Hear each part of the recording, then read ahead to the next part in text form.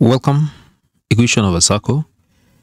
The points with coordinates A, 13, and B, -3, -9 are the ends of a diameter of a circle center O. Determine 1. The coordinates of O, that is 1 mark. Then the second question, the equation of the circle expressing it in the form x squared plus y squared plus ax plus by plus c is equals to 0. So let's go to the first one. You're given the ends of the diameter of the circle. So I can just try to sketch it here. If this is a circle, and then you have this is the diameter of the circle. So one point A is here, which is 13.3, and then B. These are the ends of the diameter. The one is -3, -9. So if these are the ends of the diameter of the circle, and you're required to get the center is the midpoint. This will be the midpoint of this line. So given the coordinates of the end points, this one is a straight line. Taking it as a straight line, how do you get the midpoint? Given the coordinates of A and B, how do you get the midpoint? This is how we get the midpoint. We have a formula which we use to get the midpoint. So midpoint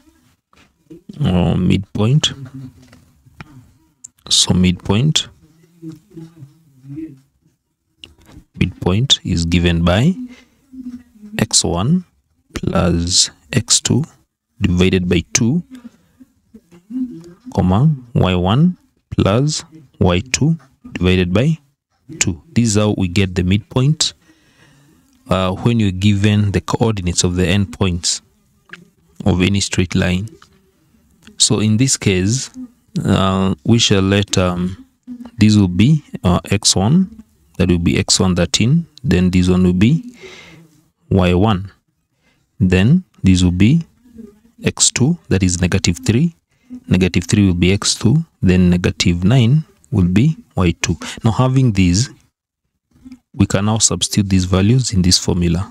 So x1 13, y1 3, x2 -3, y2 -9.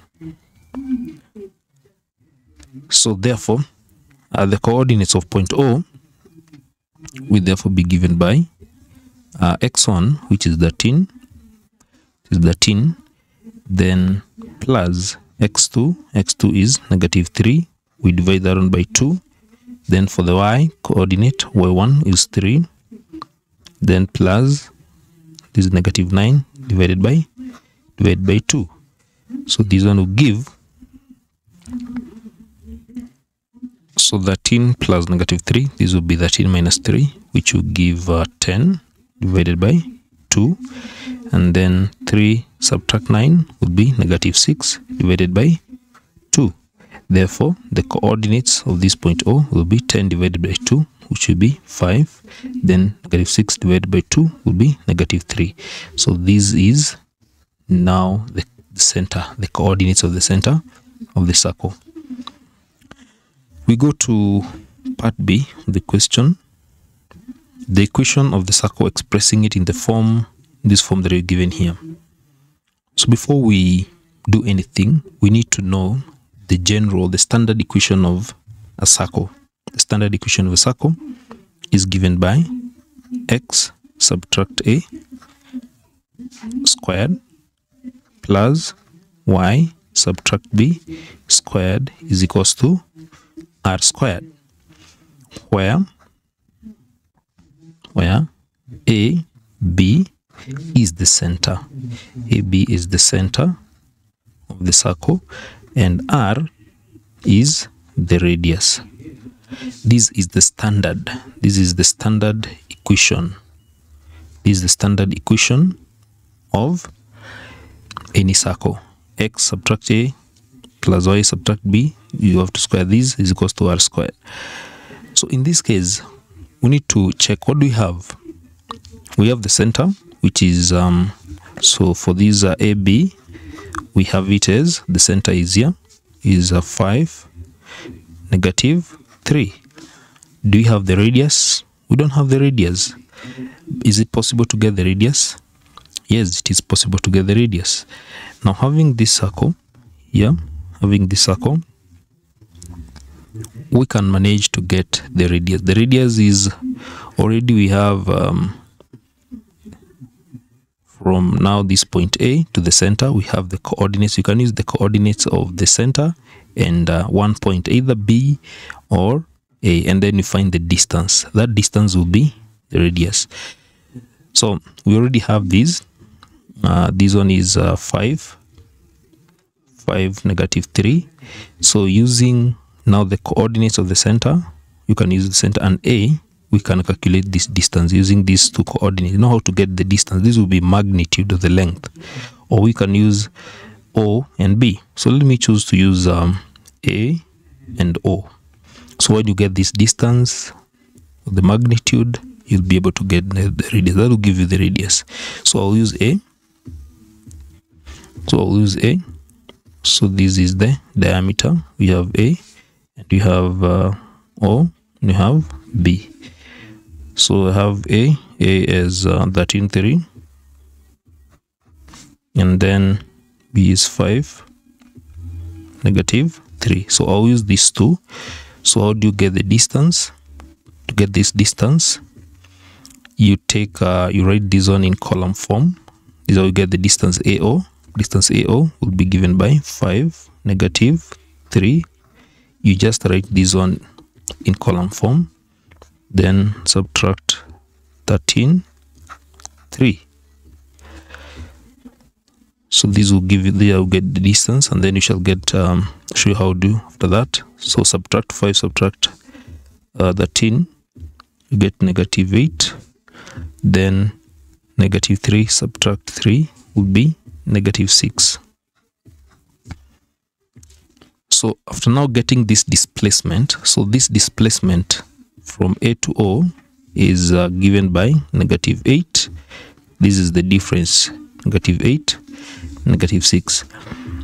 Now it is time to get the magnitude AO, or the distance which will give the radius. Now this is what will give the radius.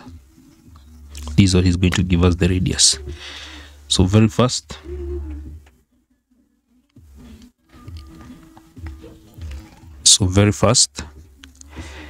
we shall get it like this. So negative 8, you square these. This is how you get this magnitude.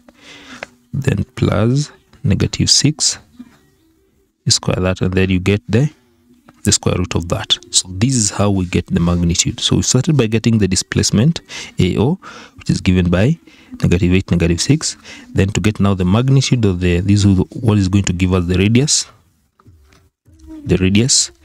So this will be 64 plus 36. We get that, and this one will give the square root of, it will give the square root of 100, and this will be 10 units.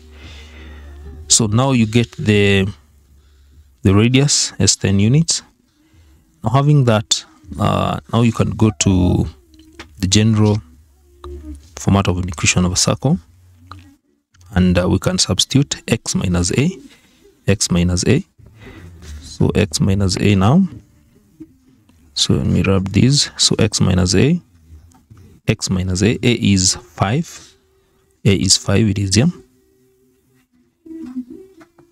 You square that, then plus y minus b. B is negative 3. So you need to be very careful. Y subtract b, where b is negative 3. So it will be y subtract negative 3, which will be y plus 3. You square that, and this one should give you what? Radius squared. This one should give you radius squared. And what is the radius? Radius is 10 units. Is here. So this will be 10 squared. So now we need to expand these until we get it in this form. That is here. We should get it in this form, the required form. So let us do this one very fast. So this is how we do it. So to expand this one, already you know we've already done this. How to expand this? So expand x minus 5 squared, you get x squared minus 10x plus 25. Then when you expand y plus 3 squared, you get y squared plus 6y plus 9. Okay, then 10 squared will be 100. So when you take 100 to the left hand side, you get negative 100, and therefore you're writing it, the reason why you're taking it, because you want to remain with 0, the right hand side of the equation. So that is why I've taken 10 squared to this side. So now we can organize x squared plus y squared, x squared plus y squared, and then for the x we have negative 10x. So we have negative 10x plus 6y plus 6y, and then we have the constant, writing the constant c. So the constant c, so this one will be given by 25 plus 9, that will be 34. 34 subtract 100, 34 subtract 100 will be 66. That will be negative 66. Negative 66 is equals to 0. So this is now in that form. As you can check, we have ensured that is in that form: x squared plus y squared plus ax plus by plus the constant is equals to 0. So that equation is in that form, and that is how you're supposed to solve that question. Thank you.